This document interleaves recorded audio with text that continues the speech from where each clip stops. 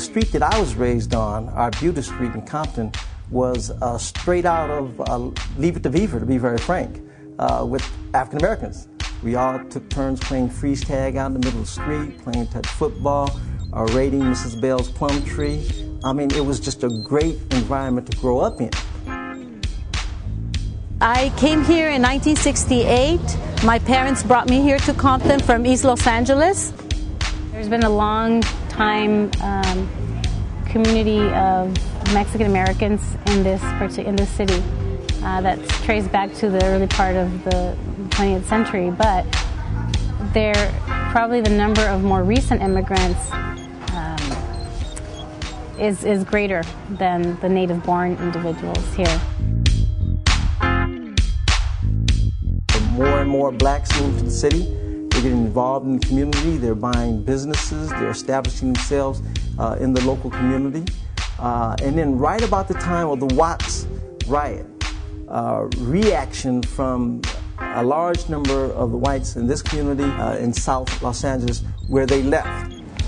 When an area like Compton or South Los Angeles loses its employment possibilities, as it did in the 1960s, 70s, where all of the major employers moved out, the tire factories and so on, that left an awful lot of unemployed younger males in particular.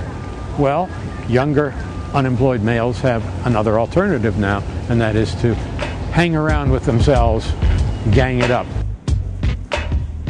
When the quote-unquote white flight occurred in the late 60s, I'll say that we were not adequately prepared to fill that void. When I say we, I mean African Americans. George Bush Sr. used to live down the street here on Santa Fe, right on the corner where we're at. Initially, I would say some of the gang origins began with blacks thinking that they needed to protect themselves from the whites that were still in the area at that time, because there were allegations and incidents of racial attacks. And that was right around 70, 71, 72, before I graduated from high school. That's right about the time that you started seeing the evolution of the gang problem as we know it today.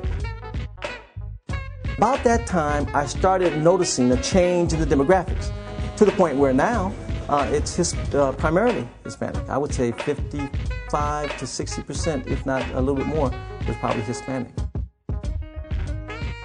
The political life of Compton, we have mostly English speaking, and although we have maybe 70% Hispanic, there's not one Hispanic in the city council.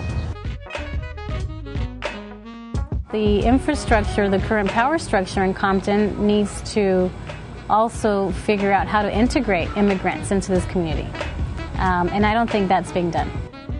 I think that as a community, you have to have that long-range vision. And I think the city has it now.